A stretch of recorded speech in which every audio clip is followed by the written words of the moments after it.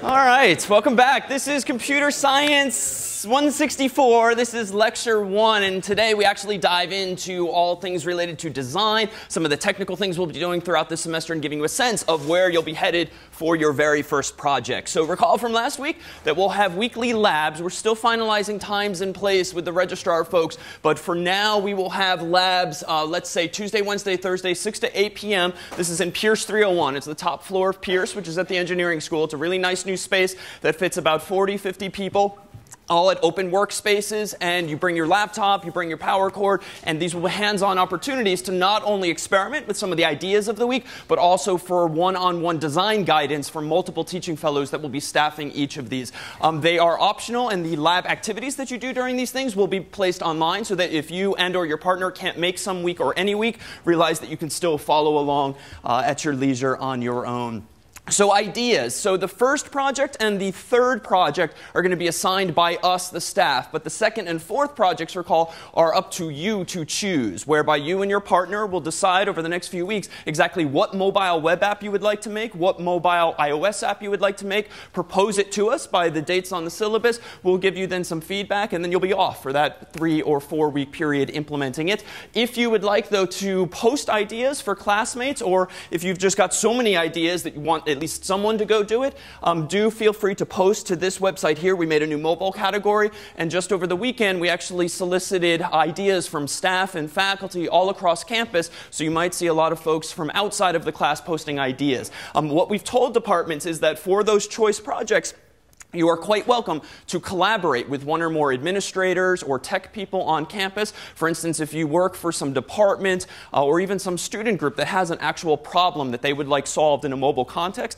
that's fine if you're actually delivering a product to a group or department that would actually use it, so long as the work is primarily that of you and your partner. It's certainly fine, though, for the staff or even student group leaders to provide you with the so-called design or business requirements of the app if your project might actually then solve something useful on campus. So realize that is encouraged and allowed.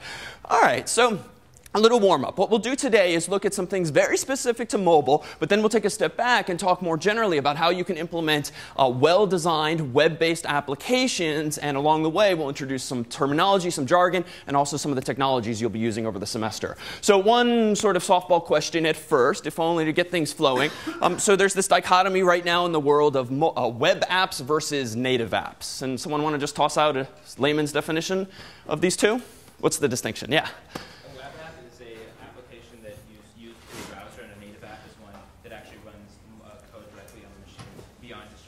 Perfect. So a web app is something implemented in HTML, JavaScript, CSS typically, and it's meant to run inside of a web browser, whether it's on an iPhone or Android or BlackBerry or Windows mobile phone. It's meant to execute within the confines of a browser. So to use that app, you have to obviously pull up a URL or follow some link to get to it. And a native app, by contrast, is something you would actually download from Apple Store, from an Android store, from Amazon, or whatever the delivery mechanism is for your particular operating system. You can download compiled apps, and those compiled apps are typically written in languages like Java, or in the case of iOS, Objective-C. And you have to, like you did, say, in CS50, compile the source code you write, actually then upload it to someone else's server, click a link in some app store, and voila, now you have compiled code.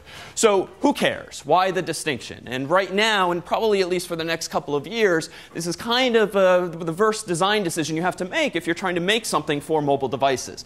What design decisions or requirements might push you toward one or the other?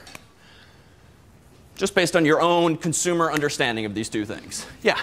It's easier to use a native app on your phone. Just push a button. OK. So it's a little easier to use a native app on your phone, right? You push a button, and it's there. You don't have to open Safari or whatever the browser is. You don't have to type in a URL. You don't have to find a link. You just push the button, and it's there. So that's compelling? Yeah? It's a little more involved to update a native app, because you have to sort of submit it to maybe a store and then have the consumer click on it, whereas a web app, you can just keep updating. Perfect. So there's a downside too. Native apps come with these hurdles, particularly in Apple's case, which is a little vigilant, or excessively so, when it comes to approving or disapproving apps for the store. So that's to roll out new updates or new programs altogether, you need someone else's blessing. Thankfully, Apple's gotten better over the past couple years about rolling out updates quickly, but you do need still someone else's involvement. Yeah, I'm back. A web app has the ability, you can just access it from anywhere. You don't have to download something to a new computer every time you want to use it. OK, OK, perfect. So web apps, though, by contrast, work anywhere, and in fact, on multiple devices, not just the one that you had in mind that we would be using. Other thoughts? Yeah? I think there's sort of a sense of legitimacy if you have your own native app, because I think while a lot of companies or whatever want their own native app. Yeah, I agree. And this one's a little harder to sort of explain why. But definitely right now, I do think there's this mindset where native apps just are cooler. They're sexier. They're more real in that you actually do have to go through some process of downloading it. And the funny thing is, on Android phones and on iPhones, you might not have ever done this, but almost always you can open the browser, visit some mobile website, and then click one of the icons on the bottom is, and then say, add icon to home screen, or whatever the text is. And then you actually have what appears then to be a native application. In fact, on iOS, when you do that and add a bookmark to your home screen and then touch the icon, they'll even remove the Safari address bar. So it actually looks like an actual app, but this just isn't done all that often. Yeah? In terms of making money, it's much easier to charge for native app download than it is. So very true. If you want to make money, you kind of have to go through an app store, at least in the iOS case where they require that you go through them. So they take their 30% cut. Yeah? Being listed on an app store can give you free publicity, especially if you're in the top 25 for your free apps. Yeah, absolutely. So there's the publicity aspect of it. There's like the top apps categories, right? The World Wide Web is a huge place, but the App Store is at least a little more narrowly defined. So if you sort of hit it right and get something out there that people like, you sort of get these nice mushroom effects. But what about more technologically? Like what's compelling about native over web app? Yeah. Native apps, they usually have better performance. OK, so you have better performance. You have access to native hardware, things like hardware acceleration for graphics in particular. In fact, most of the fanciest games you've been playing these days, with some exceptions, have been native because they're really designed to run on the actual hardware. Yeah? The UI is a lot easier to make it kind of look seamless and integrated with the, especially for iOS, whereas for Definitely. web apps, do some kind of clever tricks to make it look more like native. Perfect. And we'll see this quite soon today, whereby you can mimic the UI of an Android phone, an iPhone, Windows Mobile using CSS and JavaScript and HTML, but it's just not quite as polished. And if you're trying to make something that people really like and really maybe want to pay for, these kinds of things can be compelling. And one other I'll toss out there, too, is that you get access to more features in the hardware. Typically, when using a native application, you can use the accelerometer if applicable, or the gyroscope, or the compass, or any number of other hardware-specific features that increasingly are becoming more exposed to JavaScript in browsers, either natively by the browser or via various frameworks that we'll talk about over the course of the semester. But that, too, is kind of compelling. If you want to use the accelerometer, you kind of have to go with some kind of native app. All right, so that's the stage. Now some of the constraints. So this is just a little screenshot from Apple's documentation. And this kind of goes without saying. The screens are smaller, right? So on the one hand, this is nice in that you have to design less screen real estate. But it's also fairly confining in that you have to interact with the lowest common denominator, which is going to be a user's finger of some sort. And you actually have to confine your user interface to be easy to use. And that's definitely been the theme here. So one of the things we'll talk about over the course of the semester is also what you should be keeping in mind when it comes to designing good software from a user experience perspective. So what does it mean to make a mobile web app? Let's get some definitions out of the way. So here is a mobile web app. If you go to m.harvard.edu in your iOS phone or BlackBerry or whatnot, it kind of looks like a mobile app. Why? Well, it's just because whoever made this application used Photoshop and designed icons that were like 57 pixels by 57 pixels. Someone wrote some CSS that put enough padding or margins around each of those clickable anchor tags so that it looks like it's actually a mobile app, but in fact, a mobile native app. But in reality, all you're doing is using sort of age-old tricks in HTML that you might have been using for years to just make something that fits on a screen. And in fact, you could make a mobile web app just by firing up Chrome or whatever browser you have on your own computer, opening gedit or Notepad or whatever text editor you have, and just start writing HTML coupled with some CSS. And then if you really want to get fancy, you can do things like JavaScript. And even though this here is just a screenshot, recall that on last Monday, I did pull up this iOS simulator. For those of you with Macs, realize that as part of the first staff project, you'll be able to download this for free, assuming you have a Mac that's running Lion. But if you don't yet have a Mac or won't be having a Mac during the semester, realize that it won't be until Monday, March 19th, I think we say on the course's website, that you'll actually need a Mac. The first half of the course can be done on most any platform. So let's go pull up Safari here. Let's go and pull up, let's see, a new window here, new page. And here is all caps, m.harvard.edu.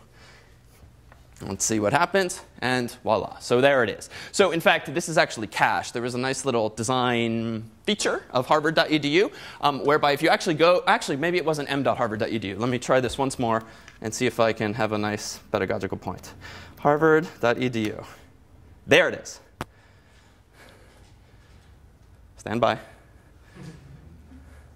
Not the way to implement a mobile website. OK. So what happened there? So it was appearing to load the main Harvard website, www.harvard.edu. And then it apparently decided, wait a minute, let me not download all of these tens of kilobytes, and let me redirect the user to m.harvard.edu, which is what I accidentally manually typed in the first place. So this is not all that uncommon as to this redirection. And we'll come and look at, underneath the hood, how you can actually do even the simplest of things there. And I dare say there's so many sites out there that don't do this properly. If you read like Google News, and on your phone, just news.google.com, and click through a lot of these links, very often, I at least will be redirected to the mobile version of whatever news site has their article linked there. And then I don't even end up at the article I clicked on because someone decided just to redirect any mobile user by default to m.whatever.com. But realize that for Project Zero, you will have all of the power, and it takes one line of code to actually solve these problems correctly, to detect what the user is using and redirect them to the right place. Well, what else kind of qualifies as a mobile app? So there's Gmail. And Gmail is sort of a genuine, compelling mobile web application, and that makes heavy use of fairly complex JavaScript to really create a nice interactive experience for the user, even if you're not on a very fast connection. If you're on a 3G or Edge connection, even Gmail is pretty good at conveying the illusion that things are pretty zippy. So this is the website, gmail.com, in a phone. This is not the downloadable app that now exists. And so we'll talk over the course of the semester in the context of JavaScript how you can leverage techniques like AJAX and asynchronicity to create the experience of seamlessness and interactivity, while in the background, really, you have a lot of caching and a lot of latency happening that's addressing or causing those problems there. All right, so we could play all day with websites on the mobile web, but we'll just use those to set things up. So how do you make one? All right, so this is sort of HTML 101.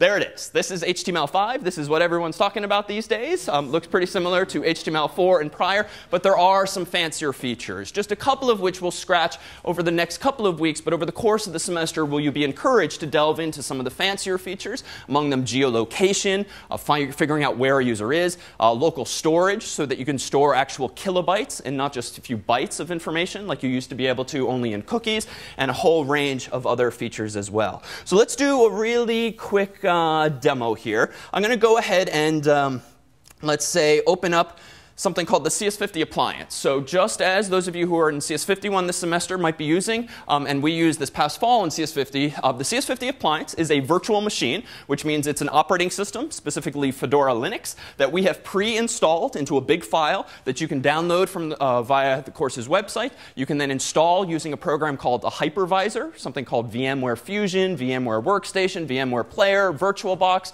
A whole bunch of options exist such that when you download the appliance and that hypervisor, tie the two together and double-click an icon, voila, you are now running Linux on your own computer inside of a window. So former CS50 students from this past fall are familiar with this. Former CS50 students will be glad to hear this version's better, among whose features are nice full screen out of the box, such as I just did here, the ability to just move between the operating systems on your computer if you have a Mac, and a whole bunch of other fixes that we've rolled out. So the first project will walk you through the process of downloading this onto your own computer and using it for projects. Among the compelling upsides for us is going to be everyone then is not only using a standard uniform environment, so we know what to expect and can help troubleshoot issues, it's also designed to mimic real-world web servers. So you will actually have inside of the appliance your own web server running, your own database server running, your own installation of PHP or any other tool that you might want to use. So it's meant to be perfectly representative of what you would get if you were actually using a corporate server or paying some third-party host. Good question. Can you run Xcode in the CS50 appliance? No, because the CS50 appliance by nature is Linux. Xcode requires Mac OS. Some Googling suggests that some industrious folks have in fact solved that problem using VirtualBox or Fusion or other hypervisors by following detailed directions people have posted online over time. OK, so I came very close there. All right, so Let's go ahead and do this. I'm going to go ahead into the following directory here. So for those unfamiliar, just assume I'm at a command line on my own computer or on nice.fas.harvard.edu or cloud.cs50.net. And I've in advance created this directory called vhosts, which stands for virtual hosts. More on that in the first project spec. But inside of this vhost directory, I've got a whole bunch of source code for today. So if I go in there to lecture 1, I now have an HTML directory. And inside of here, I have a few examples, prefabbed examples, all of which are on the course's website. In the future, because Harvard Hall doesn't have the best or any Wi-Fi, we'll try to post this stuff as early as possible over the weekend, and I'll do my best so that if you want, you can download it in advance and actually have it to play with during class. There are PDFs available online as well. So let me just go into a very simple example in the CS164, the HTML5 directory here. And let me go ahead and open up, let's say, HTML5.html. So I'm using gedit here, which is a cheap little text editor with which some of you are familiar.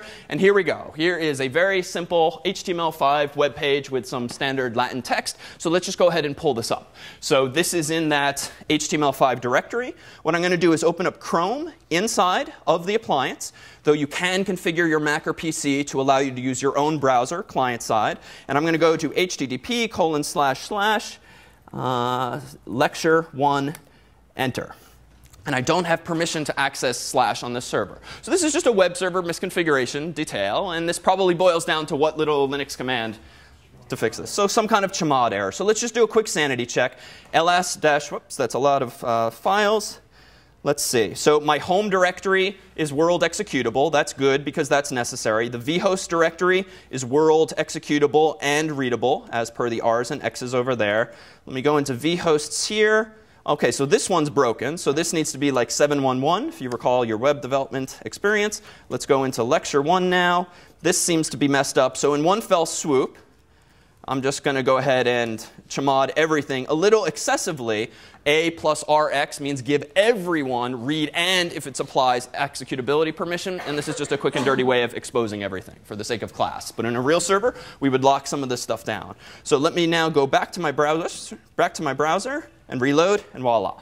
So to be clear, and this is the mental model you should have throughout the semester, the appliance is, yes, a computer, but it's also a server running software, web server software, database software. So you're using, I'm using at the moment a browser to connect to the appliance inside of the appliance, because it is both client and server, if you will. All right, so let's go into HTML5. Let's go to HTML5, and voila. So there is a very nice and simple and Latin-based website. But let's actually now pull this up in a mobile context. So for this, I could use my actual phone and pass it around, or we can just pull up a simulator here. So let me go ahead and close harvard.edu. Let me go back to the directory that I prepped in advance here.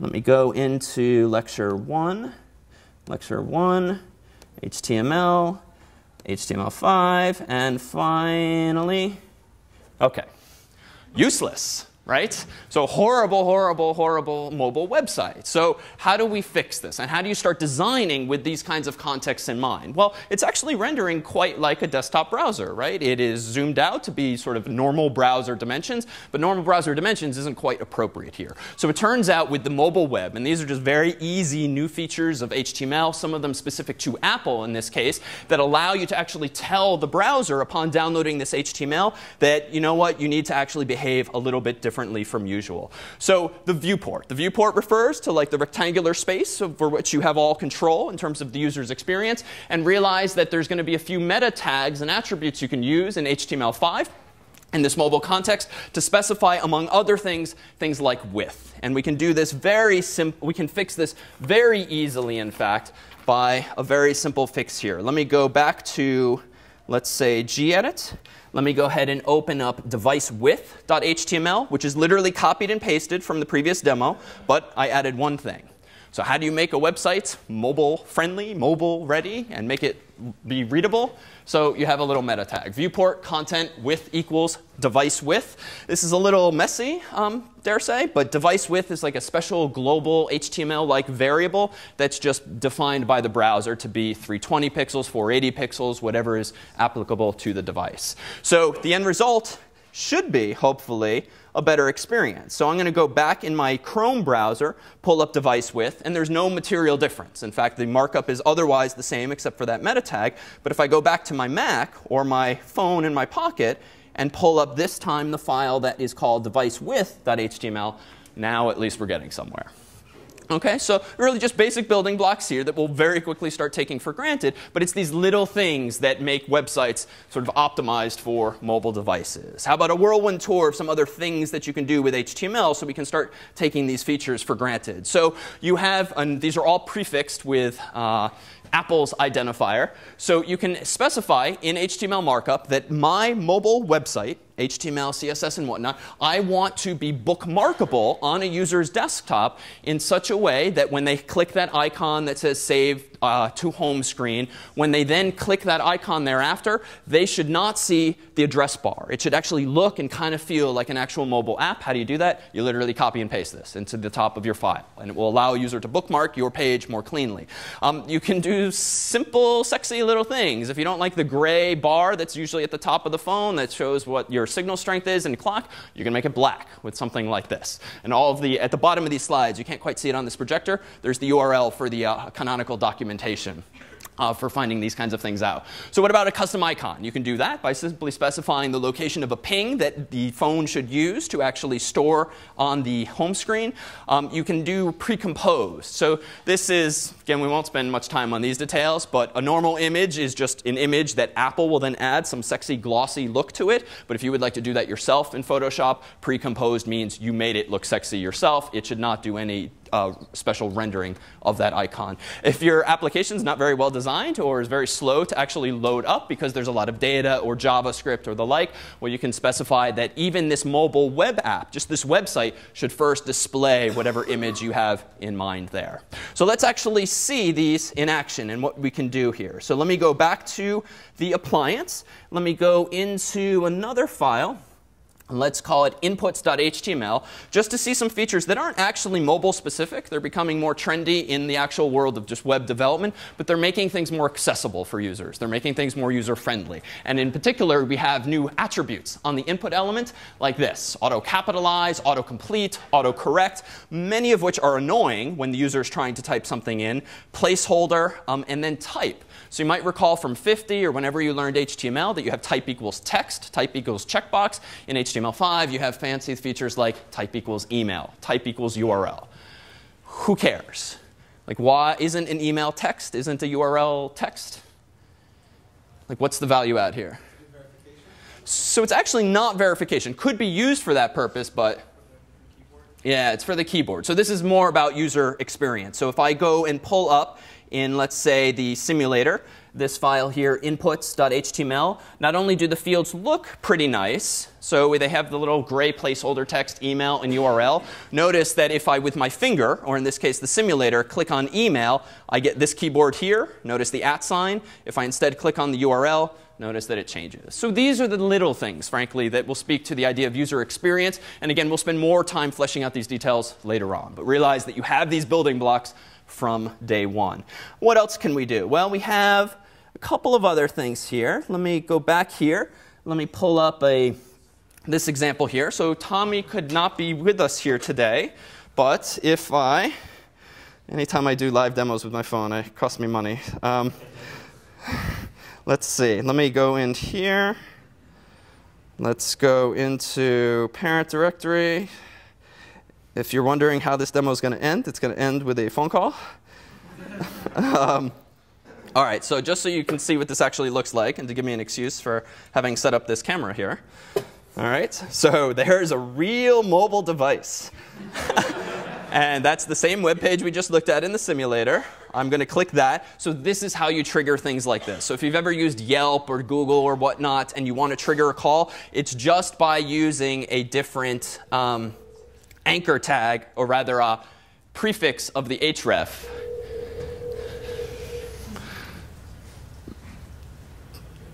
Oh? Hi, Tommy. This is Computer Science 164. Hi. Where are you now? Matter. Oh, so you didn't. So you're not in class. It's a long story. All right. Well, we'll talk to you later. Bye-bye. Bye. All right. So it works.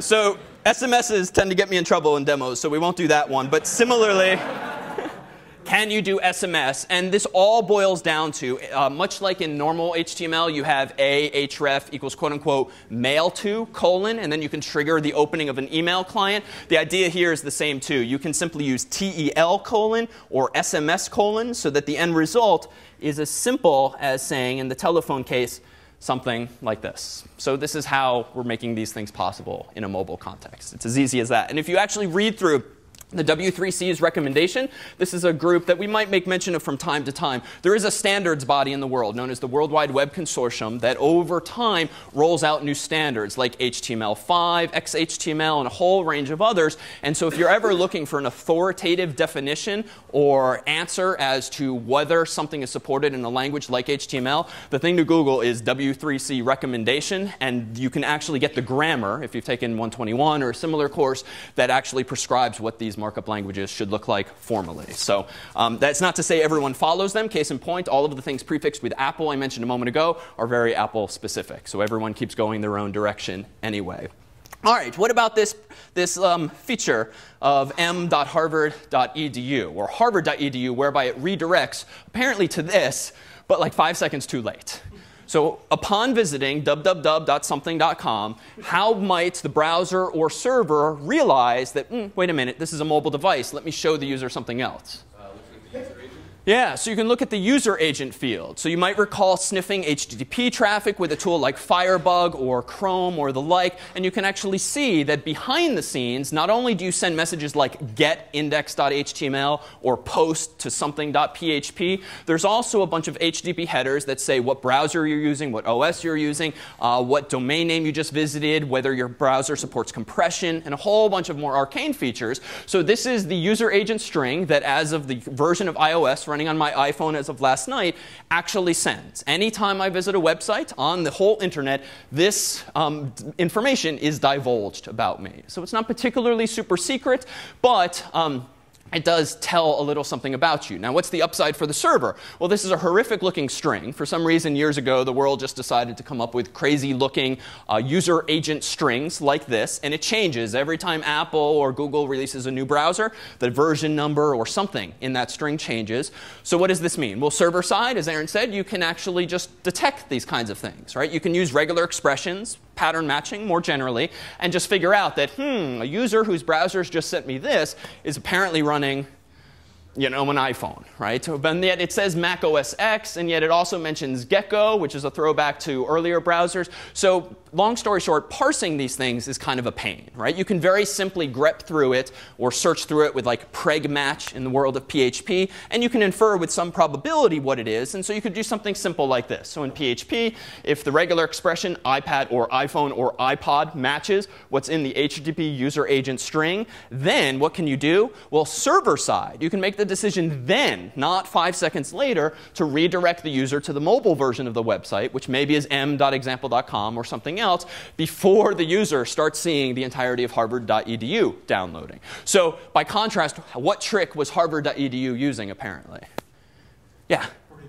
Yeah, so probably JavaScript, right? Anytime something happens in a browser that did not happen instantly, but rather after the page was downloaded, probably means it was client-side driven, and we can actually see as much. Let me go over to, in my normal browser, harvard.edu. We have a hunch that it is, in fact, JavaScript based. So let me go ahead and view page source. I don't know what the offending file is going to be, but let me just search for .js. So that's Google Analytics, so that's probably not it. That's a comment. That's something. That's Twitter. That's jQuery. This is curious. Check user agent.js. So apparently harvard.edu is loading this JavaScript. Then it's executing check user agent, which is presumably a function inside of this file. So let's see what this is. Check user agent. And indeed, notice what they're doing. It's actually a little crazy. So check user agent is called. And then it's checking some query string. But ... My eyes have gravitated immediately to this jQuery call. Ajax means go make another HTTP request. So the curious thing, and I was delighted to find this as a lecture example, is that you visit www.harvard.edu on your mobile device. It downloads all the files and GIFs and JPEGs and JavaScript files. It then executes this function. It then sends a message back to the server and says, hey, by the way, what browser is this user running? Then it gets a response, apparently, to that success handler function. And it then calls, let's see, redirect mobile, passing in platform as an argument. So let's scroll down here. And there is the if condition that could have been several steps earlier in this process, checking, are you on an iPhone? And if so, what does it do? Window.location equals m.harvard.edu. So don't do it this way. Okay? There's many other ways to do this. And the irony is, I think the site is probably doing something quite smart, which is dynamically querying what kind of device is this, because those user agent strings are changing constantly. Even though we only know about Chrome and IE and Safari and the like, there are a lot of other browsers out there, particularly in mobile devices and other manufacturers. And the version numbers are changing. Those strings are changing. So it would kind of suck if you built a website that's breaking constantly for some of your users. So what has become popular is these so-called web services, third-party servers that you can query and say, here's a user agent string. What are the device's capabilities? What's its screen size? What is the browser type? What does it have JavaScript enabled or support or the like? Well, that might very well be what they're doing. But this is sort of the wrong decision point at which to do it. The right decision point would have been to do it in the context of the server with the initial request. But this is guilty of the lack of feature I criticized earlier. This would be a better example.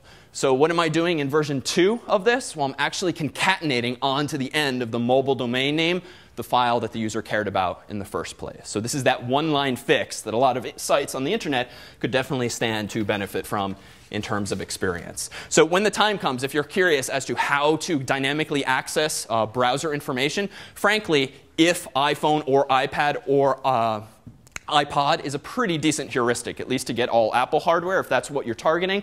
But realize that Wurfel here is an initiative on the internet that has a bunch of open APIs that you can query in order to answer those questions. But there is a gotcha.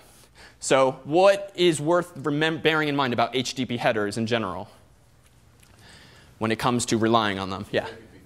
So they can be faked very easily. In fact, as we'll encourage in this course, faking them within Chrome or some other browser so you can trick the server into thinking you're an iPhone so that you can actually test on your desktop browser. They can be scrubbed altogether for people who are particularly concerned about privacy. They might have some special software that just scrubs all sort of identifying information. So it's not 100% reliable. So in that case, you sometimes do have to resort to JavaScript to figure out what the screen size is or what features the browser supports. But typically, at least detecting things server-side is one place to start. And then falling back on JavaScript is a reasonable next step.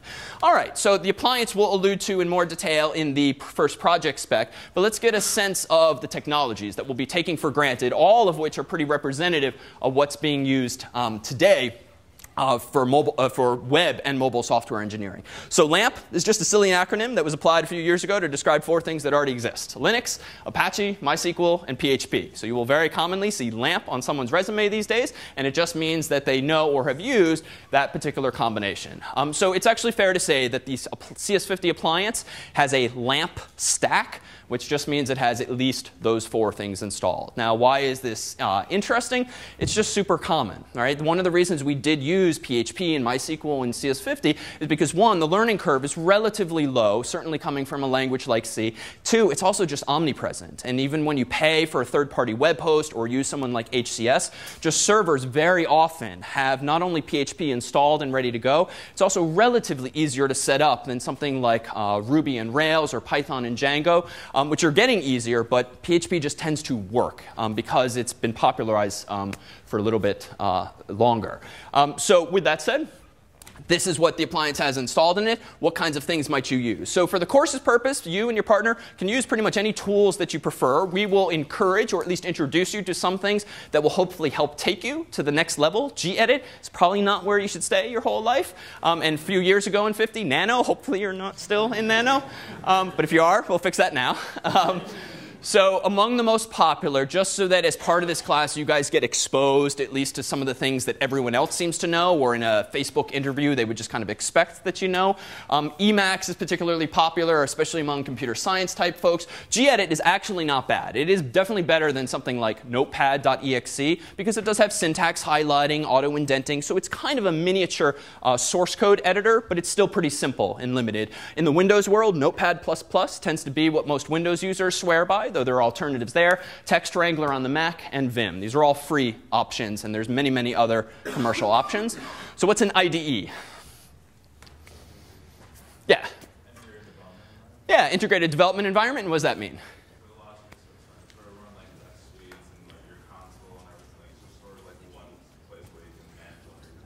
Perfect. Yeah, it's like one application that tries to do a whole lot really just to save you time and sort of keep you immersed in one particular environment. So you compile in it, you write code in it, you might run tests in it, you might save and revise your code within it with source control. And just out of curiosity, how many of you have regularly used, for either a semester or a job, an IDE? OK, so most folks in this room. So for that, for the course, you're welcome to use most anything. What we've installed, what you will install via command in the appliance is one called NetBeans. And this is one of these religious things. Eclipse is another big and very popular one, as I mentioned here. Genie is now in the appliance as well. It's sort of a lighter weight version that we might use in 50 next year instead of gedit. Komodo Edit on the Mac. Aptana Studio is really just Eclipse customized for PHP. Long story short, you're welcome to use most anything you want. But if you're coming into the course with a little less comfort, a little less experience, we would recommend using, for instance, NetBeans because it does everything we'll need for the first two projects, and its learning curve is relatively low. My only personal gripe with Eclipse, for instance, over the years, it's just very memory hungry. And I feel like it's the only IDE that consistently crashes on me. But this, too, very religious. So this is a fun debate you and your partner can have. And that's also by the design of the course. All right, so another little overview of things that will make our lives easier that we'll soon see in action. So thankfully, we don't need to implement the first of mobile websites from scratch, writing all the CSS yourself, trying to mimic the look of an Android device or iPhone or Windows mobile phone. Very much in vogue these days are these frameworks, which are typically CSS or JavaScript based that just make it much, much, much easier for you to just make a site that's optimized for a mobile device where you can focus on the content and the interesting features and not the stupid windows and icons and buttons and things that maybe you would like to focus on as a project at building your own library, but they're incidental to actually building an application. So the one we'll recommend and require that you use for the first project is jQuery Mobile, which just reached version 1.0 status. Sencha Touch is fairly sophisticated. Its learning curve is actually much higher. JQ Touch is still kind of lingering in this beta state, but they all do ultimately the same kinds of things. So let's get a quick sense of what they will now facilitate. So I'm going to go back into my appliance here. Let me close these earlier tabs. I'm going to go into the CS164 directory, and I just wanted to make up this weekend a very simple mobile website for the course. And I used a little bit of HTML5, which really boils down to using this tag here to make it mobile friendly, and then the usual suspects for a couple of links to lectures and the syllabus. So let me go over to my browser again, go into my CS164 directory, HTML, voila. So this looks pretty simple, and indeed it was meant to be. If I pull this up in a simulator, it's going to look just as simple, but thankfully readable. And it's a mobile website, right? You can kind of touch that link with your finger. It's not ideal, but it's not super small. And if you really want, and if you've not used the simulator before, if you hold down Option, you get little two fake fingers that allow you to pretend to pinch on the screen. So I could pinch on the screen and touch these links just fine. Right? But this is not really what you would expect these days. And it'd be nice if we could just say, make this look mobile. Right? And you can with these frameworks. So if I instead go back into my CSS directory, let me first try to do it myself. Let me go into this file here. I'll open it up in gedit. So this is the CSS version that I made from scratch. And let me open up ios.css. And the details here are not important, but notice that I have stylized tags like the h1 tag, the li tag, the anchor tag, and so forth. And I took some time to come up with a border bottom, or someone spent the time coming up with a border bottom and color and display and padding and so forth, to give us like rectangular buttons and clickable things on the screen. So if I now include that CSS file in my same kind of HTML file, actually I'll do it in a the simulator so it looks a little more compelling. All right, so it's simple, but it's a little sexier, right? It says CS164 at the top, kind of like an iPhone app. I can click Lectures. It changed, click Lecture 0. So it looks more reminiscent of an iPhone app. But what did it not do? Or what is it not doing that, for those of you with iPhones, might? Yeah, so the transitions were kind of like old school HTML, just page reloads, page reloads. It's not the sort of elegant right to left side swipe. What else is sort of not quite like a native app also here? Yeah, so you kind of see that you're obviously at cdn.cs164. So you have this address bar, which definitely kind of takes away from the UI. And frankly, the top of the UI is a mess now with the clock and the lecture 0 and the URL and then the lecture 0. So these are the kinds of things that people find fault with when it comes to just choosing between mobile websites versus native. So let's try to do a little better. Let me instead go into my third version of this, which is in the framework directory. Just one file this time, index.html. But notice what I've done here. So let me zoom in here. Just one file. Demonstrates jQuery mobile. So I've included a couple of things. So those who've played with CSS and JavaScript a lot know you can include files up top like that. So I've included those as per the documentation on jQuery mobile's website. And if I scroll down, now this library is actually taking advantage of some very HTML5 specific features. One of the nice things about HTML5 is that by design, you're allowed to have any attributes you want on elements that begin with the word data, followed by a hyphen. So maybe not the best of names or a little verbose, but it allows you to have arbitrary attributes on your elements that will not result in validation failing, if you care about validating against like the W3C's validator. So what this jQuery mobile library is doing is it's using this data prefix to define a few conventional attributes that allow you to semantically tag the data in this file with its meaning. So apparently at the top here, they've decided that if you use a data role attribute, you can say that the following division of the page, this block level element, is a quote unquote page. And we give it an ID as usual. But then nested inside of that is another div. Its role is header. Beneath that is another div whose role is content, and so forth. So HTML5 and this library are really embracing this idea of using this additional metadata to ascribe some meaning, semantic meaning, to the various chunks of data on the screen so that now the framework can render those things a little differently. Now, you might use CSS classes for this, and you could. And historically, this is what people would do. They would have a .content class or .header class. But that was kind of the overuse or abuse of that feature of classes. This is really meant to describe roles. So what's interesting about this is that here's one page inside of this big div, and that looks like it's going to be my home page, lectures, and over here, a syllabus link. But if I scroll down in the same file, notice now that there's another div whose role is also page, and its title is apparently lectures, and there's lecture 0 and 1. Scroll down further, here's the third page, yet still inside of the same HTML file. So in short, because I had the foresight in this example to know what the entire UI is, I can actually construct it all within one file and then kind of link those several roles together by way of links that are not necessarily full paths. So this is obviously to a remote server at this URL. But notice up here, these are all relative. So HTML5 and specifically this library are leveraging fragment IDs, which normally jump you from one point in the page to another. So this isn't going to be some big hideous page that has stuff up here, then down here, then down there, as it would in the normal desktop web. It's actually going to be displayed a little more like mobile experiences we've had. And this thing here, this is just a skinning theme. I don't know why they chose A, B, C. The sort of worst example of like coming up with variable names, but A and B and C and D and so forth are all different skins that you can apply to this library. So let's go into the simulator and pull up this third example here and go into, let's say, framework and that single file. Uh-oh. I broke something. That's embarrassing. OK, let's go over here.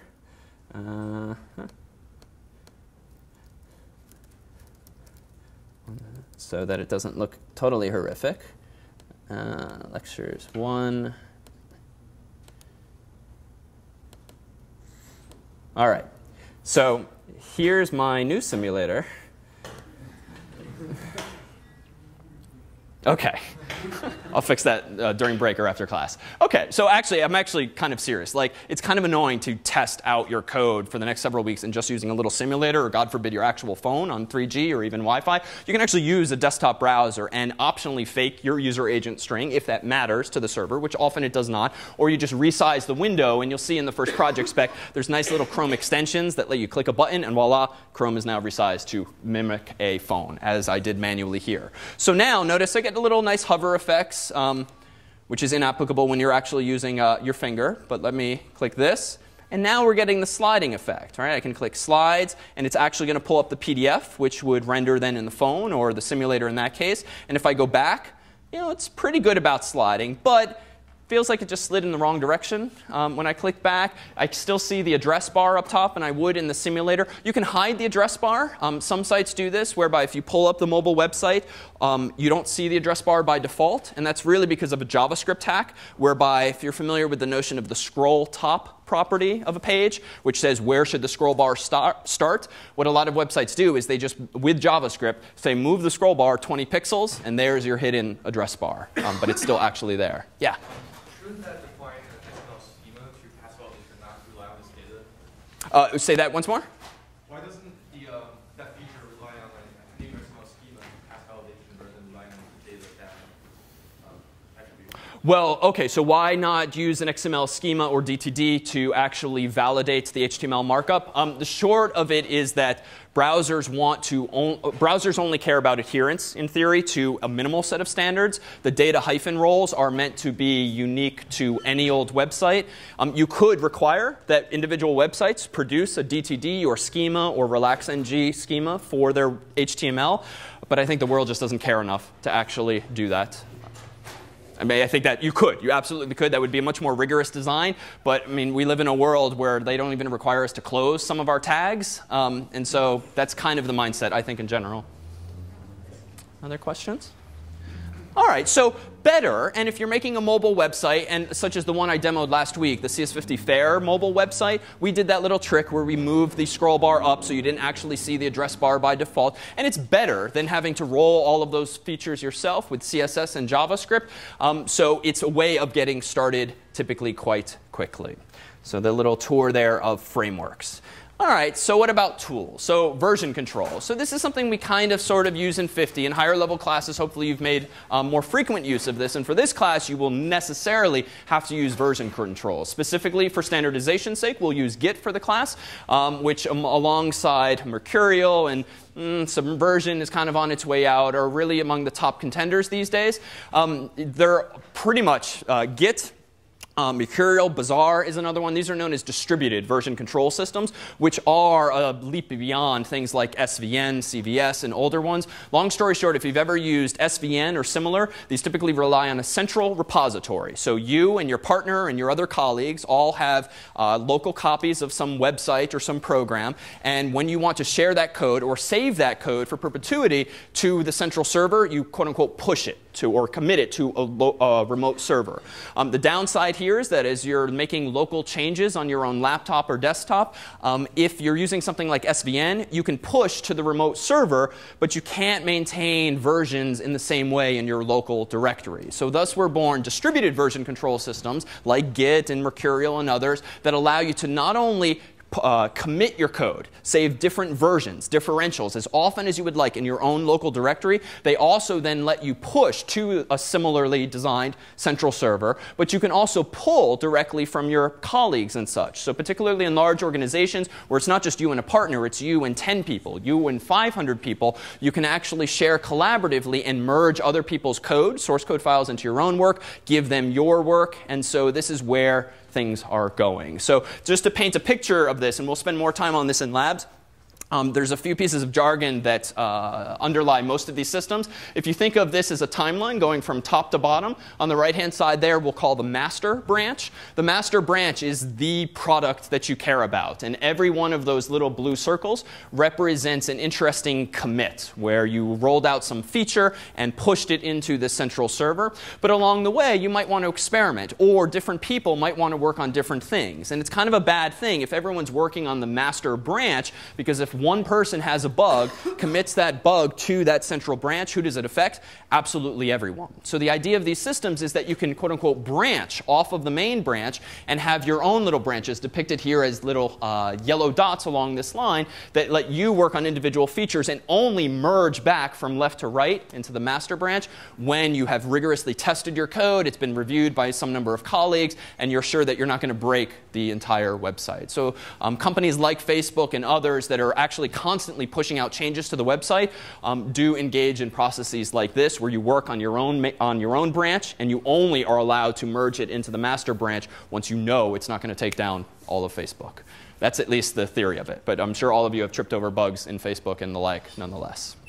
All right. If you really want to wrap your mind around this, get sophisticated over time. And when there's more than just you and a friend, you can divvy things up, as this tutorial here has. We'll post this link online on the slides. But you can traverse a tree that is your source code repository. So what does this mean in real terms? Well, what it means, when you first sit down to do a project for the class, working with your partner, both of you, or well, at least one of you initially, will create an empty directory, maybe start writing some code, but the moment you're ready to share that code or commit it to some central server, you're going to run a command like git init for initialize this directory. What does that do? It stores an invisible directory called .git in your current directory that where a lot of metadata is stored. All of the differentials between files that you've saved. You can then add files to that repository. You can commit, which means save files to that repository. You can push files from your repository to a remote server. Conversely, you can clone the repository. In 50 this past year, some of you might have used the clone command to download lecture examples or pset distribution code. And you can also pull from another friend, which means don't make a copy of it. It means integrate everything into your own code. So for the course, there's a bunch of options out there. We've decided to use Bitbucket because, one, it's free, and two, because they give you unlimited private repositories. So you might, the biggest player out there is GitHub, which charges a fortune to actually have a non-trivial number of private repositories. Private just means only you and people you authorize can access your code. GitHub is meant to be more social, so if you've heard of this company, they're wonderfully popular, especially for open source projects, but by default, all of your code is open, which means when you push to the central server, it means the whole world can then pull or clone it themselves. Not ideal for a class, not ideal when you're collaborating on something of your own design. Bitbucket, though, is similarly free. It's because they want you to buy their non-free products, presumably, but they provide you with unlimited code repositories, so private repositories. So the first project spec will walk you through the process of setting this up, but what this is going to mean is both you and your partner will have one of these repositories. One of you will set up the project initially, and then you'll be able to collaborate with each other by way of committing code to the central server. The staff and in the future classmates can actually see your code and actually browse it on this website as well. They have nice little wiki and bug tracking features of it. So in short, we'll use a real world source code repository so that your experience is as real world as possible. Yeah? Does that mean we have to use Bitbucket for all our collaboration? For the course, yes. You can use, in theory, other repositories, but it's going to have to eventually get pushed into this, which is fine, because the whole idea behind Git is that you can actually push to multiple repositories if you would like. All right. That was a lot. Let's take a 5-minute break. All right, so we are back. So a word on the first project. We'll touch base on this at the very end of today. The specification will go online tomorrow. And so that we realize folks have enough time to make sure they have a partner and such, we'll actually have the proposal due this Friday instead of this Wednesday. So website and syllabus and online have been updated. The proposals are fairly low-key. For the staff-assigned projects, the proposal will really boil down to reading the spec and thinking about it and having a brief conversation with your partner about who is going to do what. Figuring out, oh, I'll do the JavaScript, I'll do the PHP, or I'll do the database schema, or also just navigating those kinds of issues. For the students' choice projects, the proposal will be more like a traditional proposal where you have to get together, talk, and figure out what it is you are going to do. So this is a typical release cycle. It fluctuates a little bit because of vacations and whatnot during the term. But next week, for the design document and style guide, you'll be expected, using your Bitbucket accounts, to actually put together both a style guide for this first project and a design doc.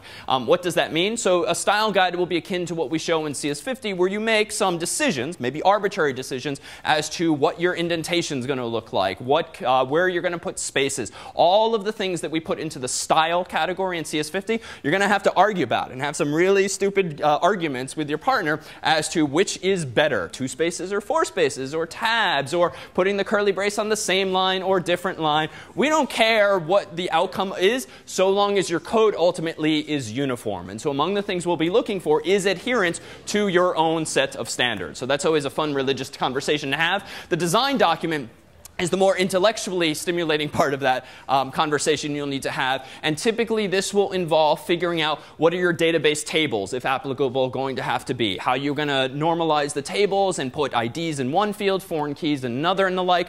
How are you going to go about designing the PHP code and or JavaScript, really fleshing out in detail in advance how you're going to approach the project so that ideally after that Monday you and your partner can go off autonomously, pretty much build some things independently, having made promises to one another as to what you'll build and how you will interface with one another. So we'll talk this today and Monday and beyond on how to sort of formulate those kinds of conversations. And the idea is that hopefully they will get easier and better over time. If come this weekend you sort of are standing at a chalkboard or hanging out with your partner and you're like, where do we even begin? Like, that's the perfect place to begin a design conversation. And I promise you by Monday you will have figured it all out. So thereafter, we'll do a beta version of the product by that Friday. Thereafter will be an opportunity for the staff and classmates to review your code and actually comment on it. And then finally, a couple weeks after this whole process, a formal release date where you ship that code. And it will look amazing at that point. All right. So object-oriented programming. This is something that comes up in CS51 and in some other higher level classes. For those who have less experience with this or none whatsoever, realize that for larger software projects, this is pretty integral typically to a design, if only because it allows you to standardize what each of you are working on in such a way that your code bases that you each write separately can talk to one another a little more cleanly than they might using other techniques. That's not the only way to write code, but it is certainly very popular. So you might recall either from this past year, 2010 or 2009 in CS50, we had the CS50 Finance assignment, whereby we gave you a bit of skeletal code for talking to Yahoo Finance. And if you called that lookup function, that actually took as input, for those unfamiliar, a stock symbol and queried Yahoo via HTTP and then returned to you, the developer, a object, a struct, really, containing a whole bunch of fields. And in 50, we kind of wave our hands at these details and we say class is a struct, don't worry about it. But there are some interesting details that we gloss over. So classes have more meaning than just structs. Whereas a struct in C is just a container for data fields, a class or an object can have what? So methods, or otherwise functions, sort of inside of the object that perform some kind of operations related to that object. So rather than pass pieces of data into functions like we talked about on Monday with sorting functions and searching functions, you just take the object in question and you call its own sort or search method. So it encapsulates functionality and data a little more cleanly. In CS50, we just say public, public, public, public. And this is really not the right way to leverage classes, because in most languages like PHP and Java and others that support the notion of visibility, you can use special keywords like public and private and sometimes protected, which specifies who can actually access these fields. When you say public, you can probably infer that that means anyone can access it. So in PHP, that means you can simply say something like, let's say S for stock, arrow price, and anyone that has included this file in their own PHP code, upon getting back a stock object, call it S, can access price. By contrast, if in 50 we had made all mentions of public there private, you could not have done this. So the lookup function in pset7 could have handed you back this special object, called it S, that's a stock object, but the data is inside of it. But if it has no public data fields and no public methods, you have no means of getting access to that information at all. So typically what you would do when designing something like this, if I do a quick copy paste, open up a text editor here, and let's say paste this in here. So if I were instead to do a global find and replace here, and let me change all mentions of public to private, So this is not a useful object just yet if I can't actually get at the information inside it. So what we'll see in PHP, as in other languages, is that you can actually expose this information via methods. They're often called getters and setters. Some languages take this to an extreme. But you would typically do something like public function, let's call it getPrice. And then down here, we would do something pretty trivial, potentially. Let me scroll up a bit more. We could do something super simple like return this arrow price. So as you might have guessed, this is self-referential. When you're writing code inside of a class, this refers to the object currently in question, so the $S variable. So arrow means dereference it and give me the price field. So the getPrice method here, can access the price field because, even though it's private, because the code in question is inside of the class. So by contrast, in CS50 pset7, you, the person using the lookup function that we wrote for you, could not use syntax like this. But you could, if we rewrote the class, do something like this. $arrow get price. And then you could store that value in, say, a variable called price. So this is a simple example. And it's actually not compelling, because what is the value of this? Right? I've really just made more work for myself, it seems. Yeah? Why can't you just do return price? Return price. So if you did return price in, so this is not like Java. In the context of PHP, this would assume it's a local variable called price. Good question. So this is not all that compelling, admittedly. So why even bother? This way you can change the price from outside.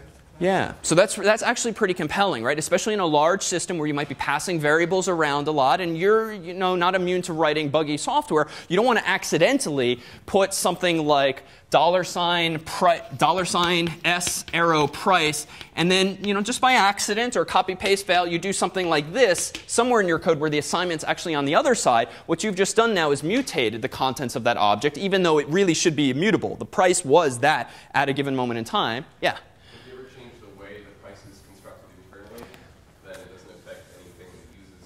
Perfect. So if you want to change the underlying implementation details of a price, maybe you want to break it up into dollars and cents and have two different fields, maybe. Or maybe for something like, let's pick another one.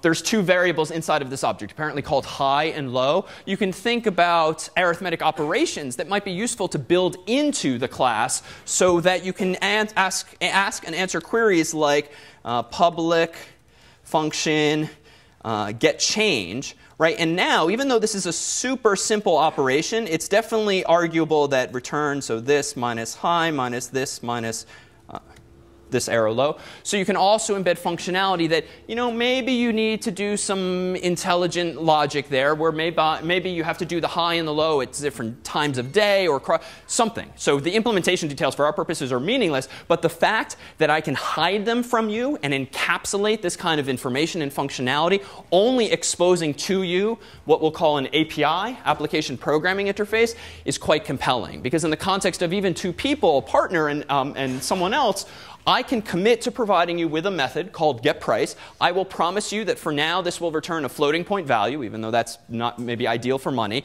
But how I'm going to implement that, you don't need to worry about. And in fact, I might change it on a daily basis as I get better and better at programming, so long as I ultimately adhere to the API that I've committed to providing. So among the conversations that you'll have with your partner are going to be things like this. I'm going to implement this class, and I'm going to provide you with these methods, and you might have no idea on Sunday night how you're going to implement those or what the complexity is. But so long as you agree on this contract in advance on this API, then your partner can start writing his or her code just knowing that those methods will exist. And in the short term, frankly, your partner could make a very fake stock class that just always returns $1, and just let you fill in the blanks later. Yeah?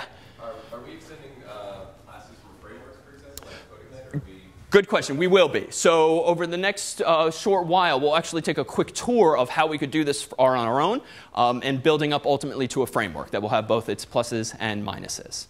But any questions on this idea of, one, an API, and two, this idea of encapsulating functionality and data inside? Okay, rarely, at least when building larger systems, rarely should you need to expose your object's properties as public unless, as in the case of 50, it was just the expedient solution. And we weren't really working in that case with anyone else.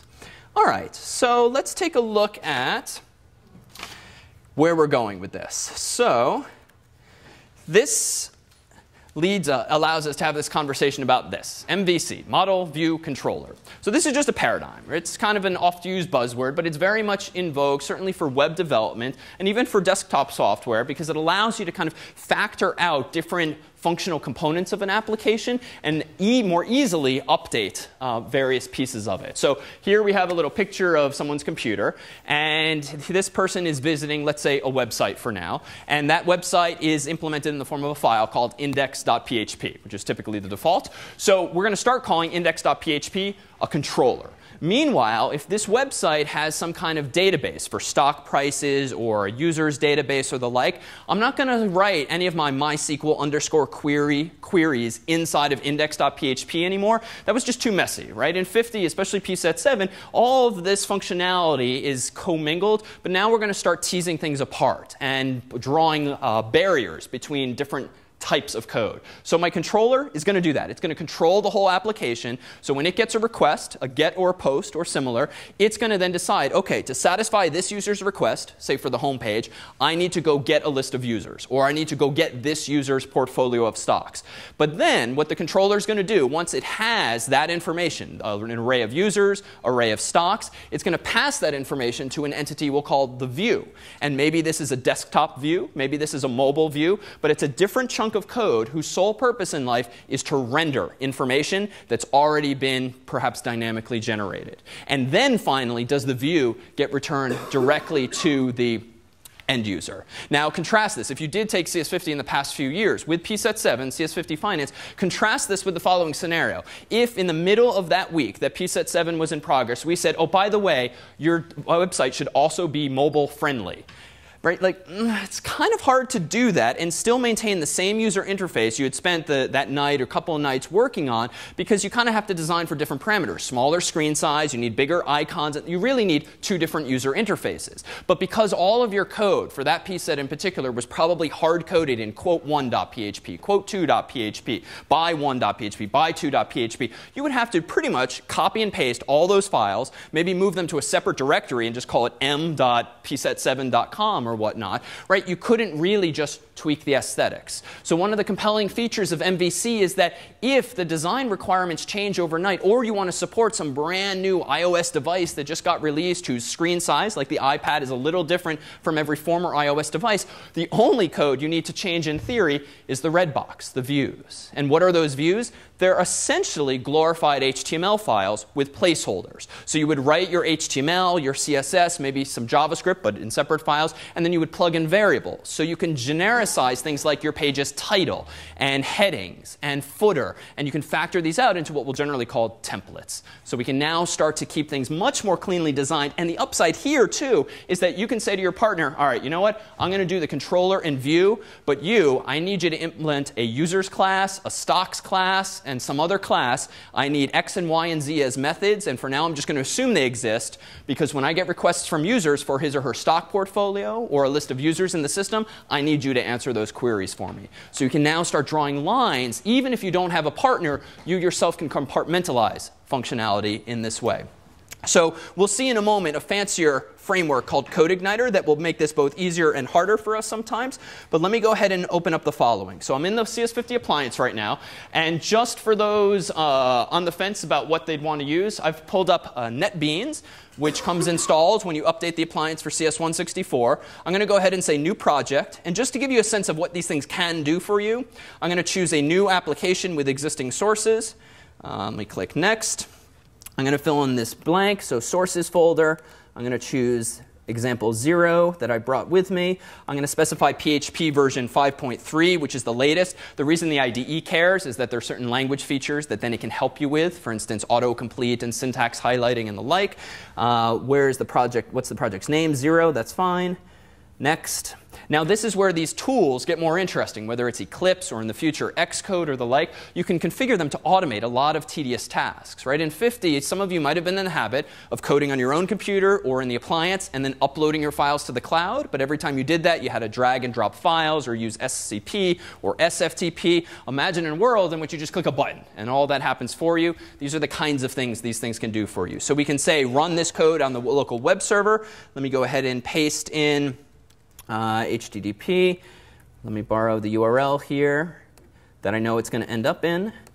Go ahead and paste in that URL, finish, and voila, what you get, for those familiar with gedit, is sort of a glorified gedit interface, but with some more buttons and menu options at top that will facilitate coding in this environment. For instance, let's see if I can do this on the fly. If, for whatever reason, I wanted to put a PHP chunk of code here, and suppose I wanted to do, let's say, x gets preg, all those functions you kept having to Google or look up on php.net, you get things like autocomplete, which if you've never used this, it's kind of useful. Now, I say that rarely using this myself, since I just kind of type it in, I use Vim usually. But especially from a learning curve perspective and also just a time-saving perspective, being able to do tab completion and the like for function names, being reminded exactly what's expected, it's kind of compelling. So realize if you're still living in a nano world or even gedit world, use the class as an opportunity to either try NetBeans or some other tool that your partner convinces you to use instead. All right, so what is this example? Well, let me go in here. And this is actually just a very underwhelming course website that we just saw before. And in fact, all I did to make this PHP is I changed all the file extensions from HTML to PHP. But underneath the hood, we have the exact same files. If I go here in NetBeans and open up index.php, after removing the silly code I just wrote, that's all this is. It's really just HTML, and I called it PHP. But notice it's linking to lectures.php. What's lectures.php? Well, that's this file here. OK, really uninteresting. It's just HTML. But let's now use this simple website as an opportunity to start engineering this site in a better direction. In fact, what are some of the improvements I could make quite quickly, bearing in mind that at the moment we have index.php, lectures.php, and lecture0.php, and lecture1.php. How did I create lecture1.php? Yeah, I did. I copied and pasted it effectively, or the cp command, right? And what am I going to do next week? Cp. What am I going to do the week after? OK, there's got to be a better solution to that problem already. Moreover, what is probably shared among all of these files? So style sheets, CSS. So we were pretty good about that. At least we don't use CSS here, but even in 50, we at least encourage, like, factor things out into a .css file. But what more could we factor out? Yeah. The menu bar. Yeah. So we have the menu bar, the title of the page, right? The heading tag. There's a lot of common functionality that if you flip through these in more detail, the website looks almost identical on every page, right? And I can see this if I just click on lectures. Looks pretty similar. Lecture 0 looks pretty similar. Let me at least start factoring out the minutia of the page. So we did use require, or require once in 50 for PHP stuff. Let's see if we can't leverage that as a simple mechanism for cleaning up this code. So let me switch to a command line just so we don't have to create a new NetBeans project just for every one of these simple examples. And let me go ahead and do this. So this now is version 1. Up from 0. And I propose that this is a step toward what we called an MVC architecture, Model View Controller. Now, it's not perfect yet. And in fact, none of these will be perfect ultimately. But what have we done that's at least compelling here? I factored out the common code up top, and I factored out the common code at the bottom into two files apparently called header.php and footer.php, so that if I now open up header.php, that's all it is. It's pretty uninteresting, but at least I never, again, have to copy and paste that same code. How easy is it now to just change the title of the web page? It's super simple, right? I change it in header.php, and that's it. Every other page changes automatically, because if I look in, let's say, lecture 0, it's the same idea. I have some comments up top, but I'm requiring the header, I'm requiring the footer, and then I just have some raw HTML. So once you combine all three of those files, you have a complete whole. Now let's push back and start finding fault with these things already. What's bad about this design? Yeah? Yeah, I kind of painted myself into a corner. The title of every page is now CS164. It's no longer lectures or lecture 0. I had to give that up, but hey, look how quickly I can update the site now. Other pushback. Be really nitpicky here. What have I introduced that I didn't, a price I didn't have to pay before? All right, so think to p set 6 if you took 50. Like the dictionary, like what did you try to avoid in the dictionary p set? Sorry? Well, actually, hard coding in that p set's pretty good. It tends to save you time. But other things. What costs time? Function calls, right? So function calls involve some modicum of time, right? You have to build up the stack. You have to tear down the stack. So there's at least some number of milli or even nanoseconds involved in at least calling the simplest of functions. And what am I proposing? Hey, you used to have all your HTML in one big file that's super simple to serve. Why don't you first call 2 functions, combine the 3, a la string concatenation, and then send that to the browser? So I have introduced a bit of overhead here. Now, my pushback to that pushback is, don't worry about that for now. Frankly, caching will solve a lot of our problems, as we'll talk about later in the term. And by caching, I just mean, all right, sure, you have to do this. But the first time you do it, just save the results in a raw HTML file or in a database called memcache, which is running purely in RAM. Facebook uses this quite a bit to improve performance. So we can ameliorate those concerns as well. But that's one pushback. So let's see if we can do better. Well, let me go into version 2 of this. And in this version, what have I done that's a little differently? Well, rather than just require a file, and henceforth, let me call header.php and footer.php templates. They're just sort of boilerplate code that I want to use almost everywhere. So I've obviously changed the call from require to render header. Now, render header is not a PHP thing. I just invented it. And in fact, it's defined probably in a file called helpers.php. So I'm still requiring, but that's because I want access to some global functionality, functions I've written, like the lookup function from pset 7. So require once helpers has defined in it 2 functions called render header and render footer. So this is an improvement, I would argue. Why? Yeah. Yeah, so now I can apparently dynamically insert a different title. Why? Well, recall that PHP supports associative arrays, aka hashes. And so this hash allows me to pass in a key of title and a value of CS164 for this page. The footer is just some silly copyright notice or body tag and HTML tag closing. So I don't really need any arguments there. But this is a little nicer. So let's look at helpers.php. So helpers.php is actually pretty simple. So render header takes an argument. Know that if you don't know already, PHP can have default values. So if I don't want a title, I can just pass nothing, and the interpreter is not going to complain at me. Does anyone know what the extract function does? Yeah. Takes all variables from an array and just brings them to a global namespace. Yeah, exactly, or to the local function namespace. Yeah, exactly. Extract takes an associative array that's got a whole bunch of key values, x equals y, z equals w. And what it does is it extracts into the stack frame in question variables x and z and assigns them values y and w so that now you can just say $x, $z as usual. So why do I care about that? Well, the next line of code here is to require header.php, which is almost identical to before, but notice what I've done up top. I've generalized the title as coming from a variable called title. Now, I'll pick on my own code. I don't really have any error checking just yet, right? If you don't pass me a title, this is going to give me an undefined reference to it's going to trigger a notice because that variable might not exist. So we can do better, but at least I had the foresight to remember this oddly named function to escape my inputs just so that a user doesn't intentionally or accidentally inject some JavaScript code or the like, which can typically violate someone's privacy.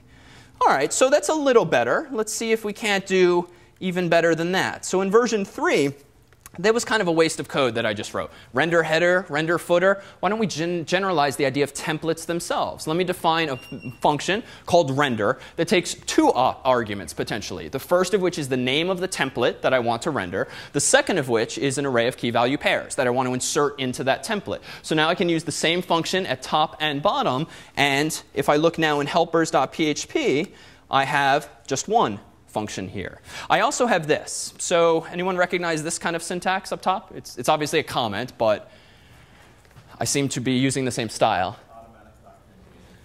Yeah, so this is something we'll preach and ultimately require for your own code. So there's different tools that do this. And if you wrote Java code in high school or even here, you might be familiar with JavaDoc, which is pretty much identical to this. That kind of became the de facto standard.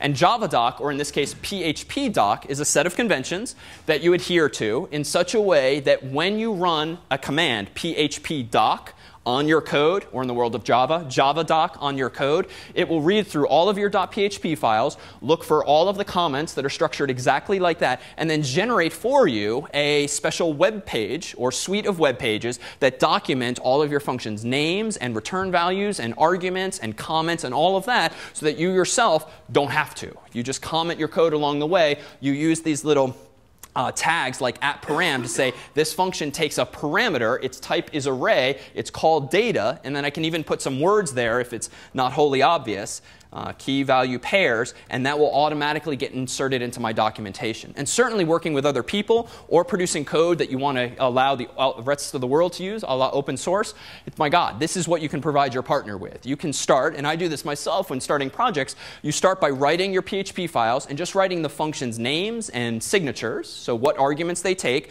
and then you just do open curly brace, close curly brace, and inside you write / to do, right? And you come back to this later, but you document it above. Then you run a command like phpdoc, and voila, you show your partner, here's what I'll implement for you. It might take you 2 weeks, but at least you've agreed on these conventions early on. So getting into this habit is now useful not just for you, but also potentially for others.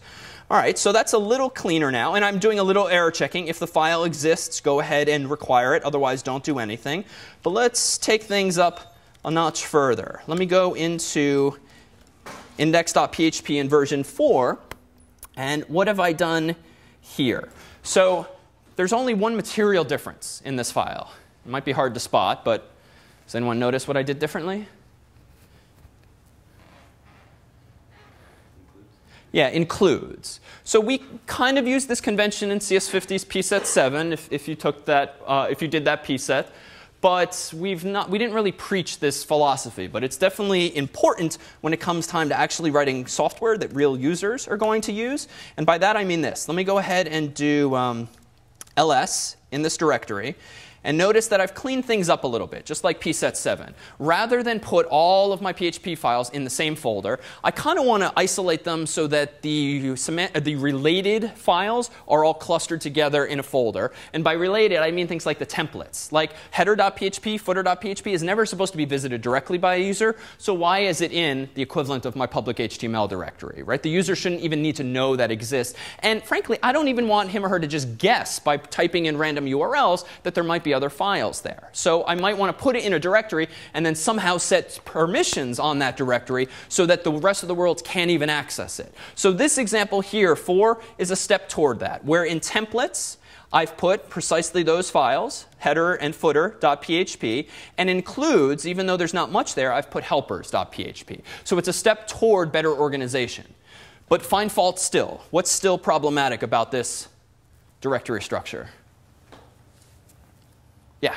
Every time you want to like make a new lecture or add one, you have to like copy lecture 1 still or lecture 0. All right, good. So we still haven't solved that original problem, which is there's going to be some copy and paste next week when I make lecture 2.php and lecture 3. So we can fix that. And then 2, just this idea of security, right, really includes and templates. They don't need to be web accessible. The contents of those files do need to be, but their file names don't need to ever appear in URLs. So ideally, where would I want to put includes and templates in terms of my folder structure?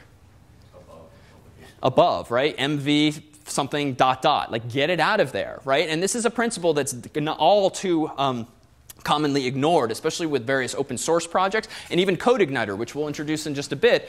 These open source tools, MediaWiki and the like, which are meant to be easy for users to use, and they typically say, OK, download this zip file, unzip it, put it in your public HTML directory, and you're on your way. The problem then is that all of the logic of the program is publicly accessible, and things like config.php, which we had in 50 for pset 7, I mean, God forbid you screw up the web server's web configuration, even for just a few minutes. Maybe your PHP files will just be completely publicly accessible. In fact, we can simulate this. So I have a web server here on the computer. Normally, this is example 4. If I go into example 4 and click on index.php, which is what I'm seeing now, suppose I am on suppose I'm bad at system administration and I screw up, or I'm on a shared web host and someone else screws up. Let me become root for a moment. So for those unfamiliar, sudo su makes me become root.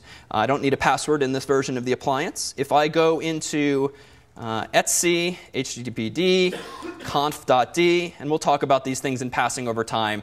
These are conventions in Linux systems as to where things are stored. Notice that there's some PHP stuff in here. Let me accidentally open up mod suphp, and let me do this. Let me turn off PHP, which effectively is what that thing does. And now if I type service httpd restart, this means restart the web server software. And now I go back to my browser and reload.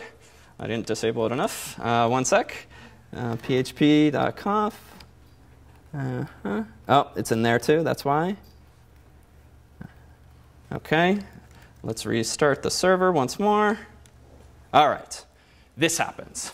Now, granted, you have to be a real idiot to jump through that many hoops to actually expose your code in this way. But most of the time, you're using shared web hosting sites if you're not owning or leasing your own servers. So all it takes is for one simple misconfiguration, or someone makes a typo in the web server or PHP's configuration, the result of which is it just doesn't load properly. And voila, you try visiting a page on the internet, and people see what's inside of your files. Now imagine this file is not something boring like lectures.php, but instead config.php, inside of which is your database usernames and passwords, your Amazon referral passwords, or anything that you're using inside of your website that's private is now public. So in short, we got to get that stuff outside of those directories. So let's see how we can do this. First, let me roll back these changes.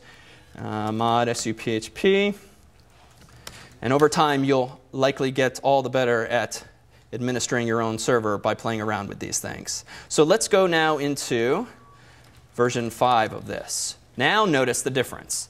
So in version 5, nothing is inside of this root directory. I have a README, which is meant to be documentation after today if you want to play around with these. I have includes and templates still. But now, by convention, I created an HTML directory. I could have called it anything I want. Public HTML is often used when it's your private personal folders. When it's an actual full website, people usually say HTML or docs or htdocs. Doesn't matter. But the appliance assumes HTML. And inside of the HTML directory are only those files that are meant to be web accessible.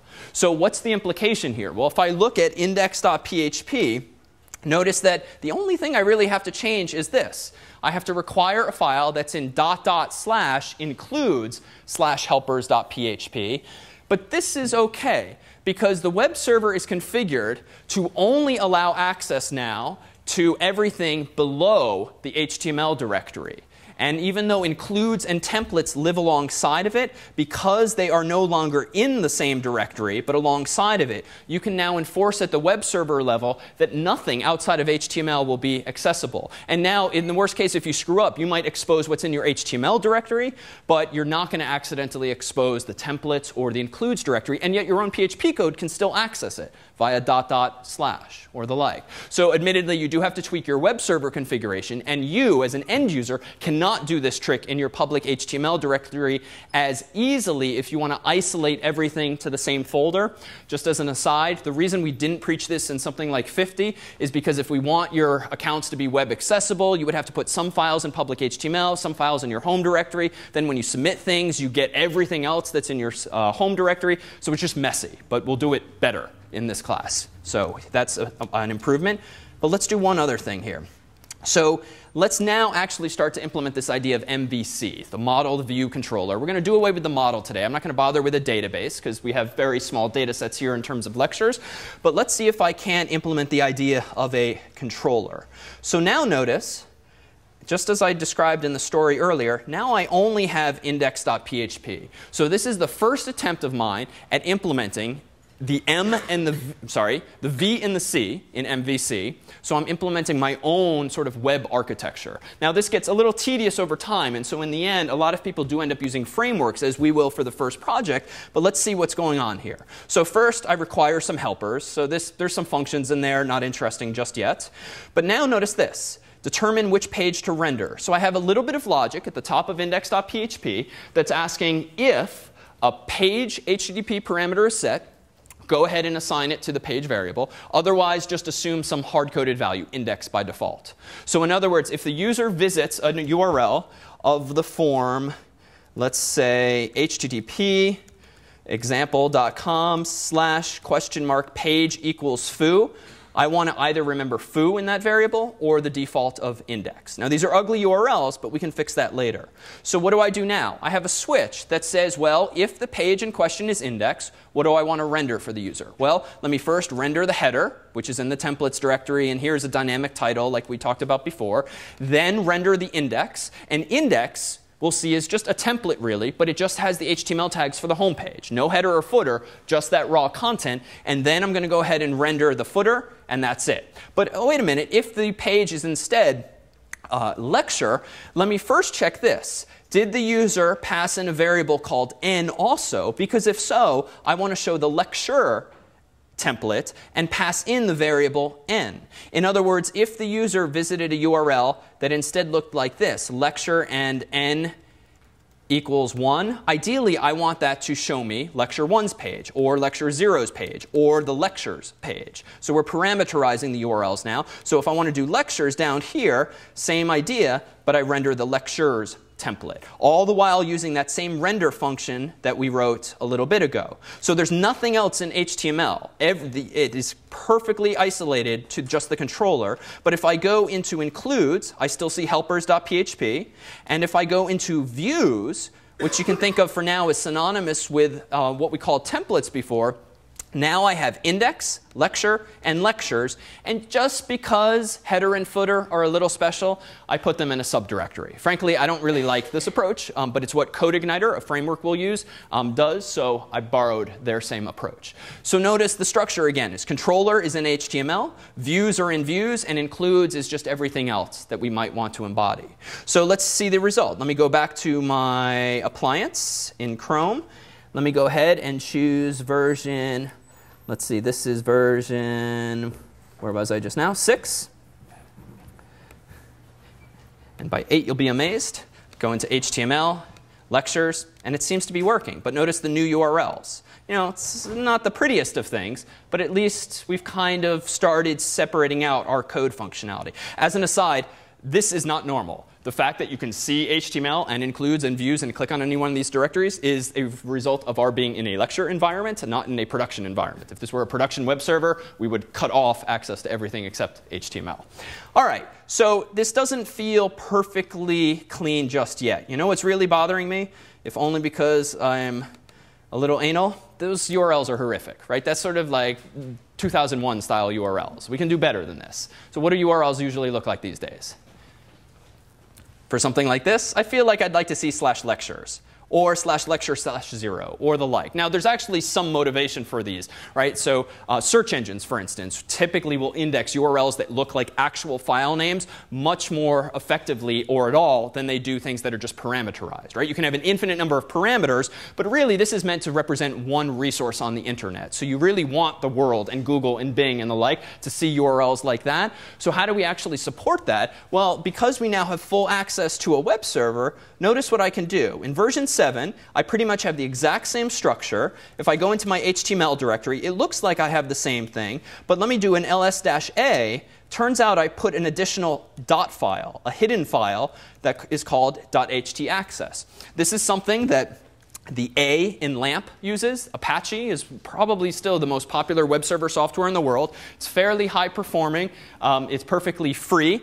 And it's pretty much just omnipresent, though there are even faster solutions for certain types of workflows. But notice what I've done here.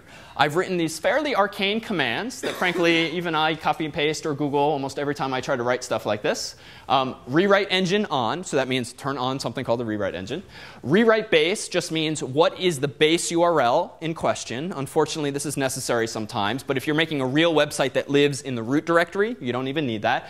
And then the next 2 lines are fairly self-explanatory if you know regular expressions. We have here if the URL that the user has visited at this directory starts with lectures and ends with lectures. So remember the caret symbol is the beginning of the string, $ end of the string. What do I want to do? So if the user visits something /lectures, I want to actually rewrite that request secretly on the web server as going to index.php page equals lectures. So the user is not going to see this. This is not a redirect in the 301 or 302 sense. This is secretly map this request to index.php on the local server. Similarly, if you see lecture /something $, go ahead and a little presumptuously map that to index.php, question mark page equals lecture, ampersand n equals $1. And the $1 means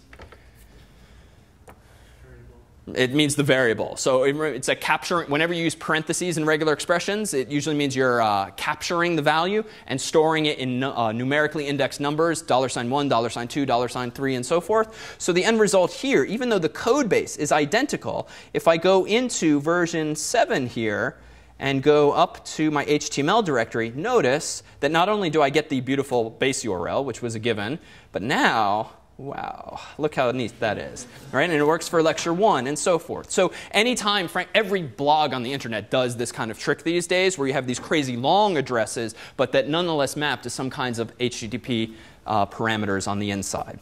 So this is a homegrown MVC solution. Let's end by looking at one that's sort of real world. So in the real world, there are a lot of frameworks that are meant to simplify or at least expedite the sort of process that we just went through. Because in fact, if we started using my homegrown MVC solution, we would very quickly start to realize, gee, I wish this function existed. Or gee, I wish this function existed. And by functions, I mean things like form validation or error checking or a lot of the tedious stuff that you have to deal with any kind of web development. It'd be nice if someone handed that to me. So folks like CodeIgniter or Yi or CakePHP or Symfony, or there's dozens of PHP and Python and Ruby frameworks out there. But among the simplest in the PHP world is this thing called CodeIgniter, which has both pluses and minuses. But what it will allow us to do once downloaded and installed before you start, whoops, wrong lecture, before you start writing code, is it will implement this workflow for us. So CodeIgniter comes with a single index.php file, much like we just wrote ourselves. And then all of these arrows and boxes represent various modules or classes that these folks have written that your code then becomes part of. So routing just refers to the feature of CodeIgniter, much like my htaccess file, to figure out where certain requests go based on the URL. Security means scrubbing your inputs for you. You never have to call HTML special chars again or remember what the function's called. All that just happens for you. Application controller, you write this. This is your controller that actually implements your particular application, the views you write. But caching, this idea of keeping around all the hard work I just did, let the framework do that for you. And then all of these boxes back here just refer to either one, additional library functions that you get for free, like a render function, or things called models, which represent actual things that you might have in a database. So let's take a look. Where did this come from? If I Google CodeIgniter and go to downloads, I literally, to get started with this, downloaded a big zip file from codeigniter.com, and then I unzipped it, and I started deleting things I didn't care about, and I was left with this directory structure. And this will be among the activities in this week's lab and also with the first project. So this is the last MVC example here, but this time I'm standing on the shoulders of this framework called CodeIgniter. So let's look in HTML first. In HTML is this index file, and it's a little scarier than mine, certainly, but frankly, it's like 80% comments. And this is essentially doing what my controller was doing. It's looking at the URL and figuring out to whom to route this request. So I should never need to touch this index file after I configure it for the first time. So I made a tiny little change. I changed quote unquote system to / system. Because even CodeIgniter by default assumes you're going to put everything in the equivalent of public HTML. I don't like that. I want to put the dangerous stuff outside of the HTML folder. So I added a .. there, and I added a .. somewhere else in this file that did the same thing. Yeah, it's elsewhere in the file. All right, so that's one of 3 directories down. Let's see what's in the other 2. So system, I really don't care about. This is CodeIgniter. All of the code that that group of volunteers wrote lives in that directory, and it provides you with all of the features that you can then start taking for granted. What do I mean by features? Well, let me go back to CodeIgniter's website for just a moment. Go to user guide. And what you'll see here, frankly, this is, I always forget about this. Bad user interface, but if you want to see the table of contents, you have to remember to click up here, and then this comes down. But this is to say there's a whole lot of functionality. And we're not going to care about most of this, but what the laundry list of functionality means here is that if you do want things to manipulate images or form validation or a whole bunch of common tasks, kind of comes for you out of the box with something like this. But let's see the MVC aspect of it. So system is not interesting, so that leaves only application, which, as the name suggests, suggests is my application. So in the application folder, and again, the spec in the lab will walk us through this, the config directory has some configuration. When we care about a database, it's going to have my database username and password and stuff like that. In controllers is going to be my application controller. So we'll see that in just a moment. And then in views are going to be the templates and the actual visuals of HTML that I want to render. So let's go into controllers, and there's just one. All I wanted to do was re-implement the idea of this homepage for the course. And here's the convention that I simply have to follow with CodeIgniter. This is a homepage.php file. Notice that I'm defining a class called homepage. I have to capitalize it with a capital H. The file has to be lowercase homepage. These are just stupid but arbitrary conventions that all these frameworks typically make you adhere to, that you can often override them. A little cryptic, but I'm saying extends CI controller. So we talked about the notion of a stock class, which doesn't really have any notion of hierarchy. But if you think, as I think I mentioned last week, about real-world objects like human, and then you have men and women as specific versions of humans, you can imagine some kind of hierarchy in this world of object-oriented programming. And that's what this is alluding to here. There is a class called CI, CodeIgniter Controller, which has a bunch of functionality built in for free. And by saying homepage extends CI controller, I inherit all of that class's functionality and functions and features, but I can add my own. And all I'm going to add is the following. If I add an index method, that is the method that will just automatically get called when I visit the default URL in my site.